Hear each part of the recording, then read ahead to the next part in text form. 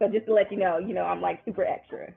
Oh, I know. I was like, you've seen it. Like, and that's fine. We're going to roll with it. STEM Queens is a web-based series for young women of color, showing them successful, interesting, amazing Black women who are killing the STEM game. Hello and welcome to STEM Queens. Today we have Ciara Sivels from the Applied Physics Laboratory. Welcome, Ciara. Hey, Jatia, my fellow nuclear engineer. Yeah.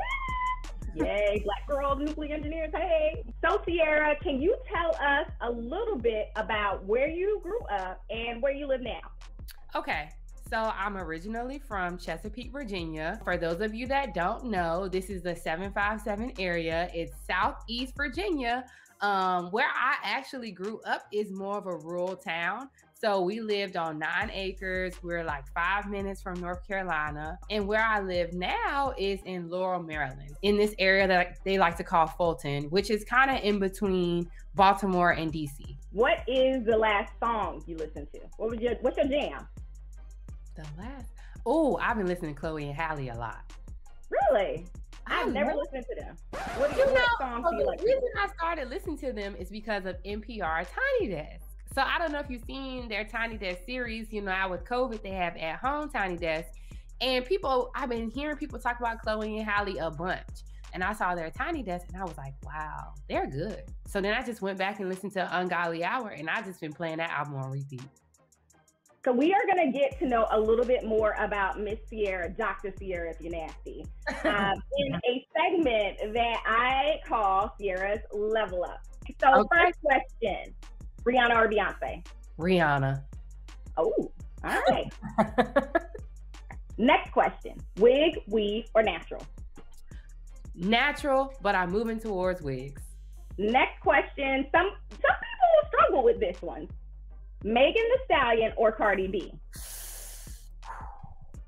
I like Megan. I really like Megan. I think she's a around the way girl.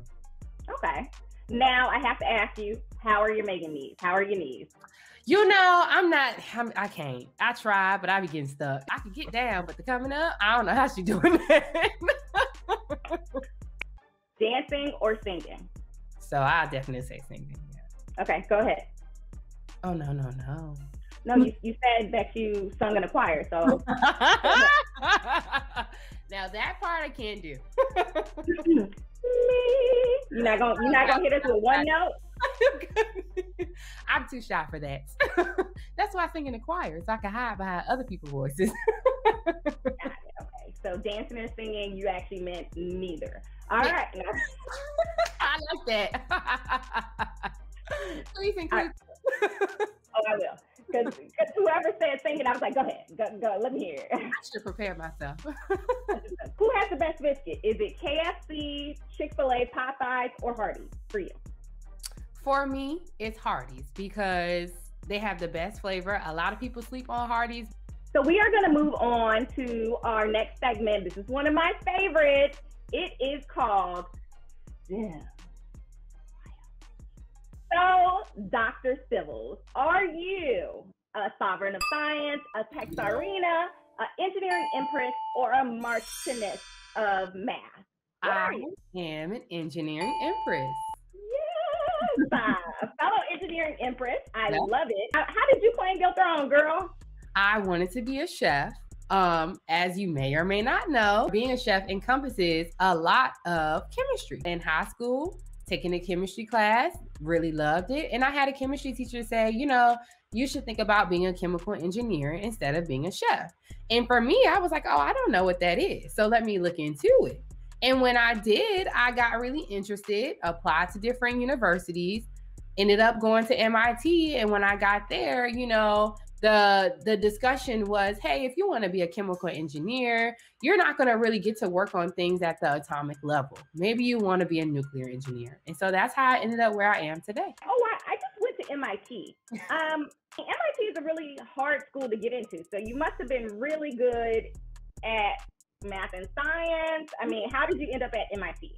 A lot of people from my high school were going to Virginia Tech, VCU, UVA, staying local within the area, especially Black people. I had a teacher say, you know, these schools are good. You have over a 4.0 GPA, but they're not good enough for you. And he kept pushing me to apply to higher standard schools. What's your teacher's name who pushed you and encouraged you? Give him a shout out. His name is Robert Harrell, and he just retired. Thank you very much for pushing our girl to excellence. Yep. What made you want to get a PhD? During my MIT experience, I realized that I had a passion for teaching. So from that experience, I decided that I wanted to be a professor, and that's what motivated me to get the PhD. But during my PhD process, I realized that I love research, but I don't want to run a research lab. So that is how I landed at a place like APL, because I'm able to do a variety of things without worrying about the details of being a professor. And what do you do at APL? Tell us a little bit more about what you do at APL. Okay, so APL is a university-affiliated research center. A lot of the work we do is affiliated with the government. So, you know, a lot of it we can't talk about. But my research specifically focuses on how does radiation interact with materials? How can we use simulations to examine that? You have a unique situation where you actually work with other Black female nuclear engineers, right? Y'all got a little clique, right? Tell us about the clique. Got a little clique. Okay. So it's me, Marina, and Jamie. We were each the first Black women to get our PhDs from the respective universities of MIT and University of Tennessee, Knoxville in nuclear engineering. So I am super proud of your clique that you guys got going. So props and kudos to y'all. Thank you very much for telling us more about your engineering empire. We love it. We love to hear it. Black girl. Yes. We are going to talk about your queen Ting. You could throw down in the kitchen, right? Yep. So we talked about biscuits earlier, and you had a very strong opinion about your biscuits. Mm-hmm. Okay, so tell us more. Baking in general, there's a specific art, and we talked about chemistry. It's all about the chemistry of the ingredients. When it comes to biscuits, I feel like there's a few things that people really need to understand. Okay, well, let me get my pen. Hold on, because, you know, I don't cook. So I need to take really, really good notes. So the steps to making biscuits start like this. You want to get all your dry ingredients. You want to get your butter set up, and then you want to get your liquid. So you put all the dry ingredients together. Then you cut your butter into the dry ingredients. Then you add your buttermilk. Then you mix that all up. You pour that out. It's going to be kind of crumbly. You want to pour that out and try to press it all together. Roll it out. Fold it over. Roll it again, fold it over, roll it again, fold it one last time. And then you want to get your biscuit cutter and cut your biscuits, put them in a pan. I usually line it with parchment paper, put it in a pan, make sure your biscuits are touching, and bake. And that's it. You want to brush a little buttermilk over top, a little butter at the end. That's it. You make it sound so easy. It's really not as hard. You just got to make sure you have a few little tips. Biggest tip is using cold butter.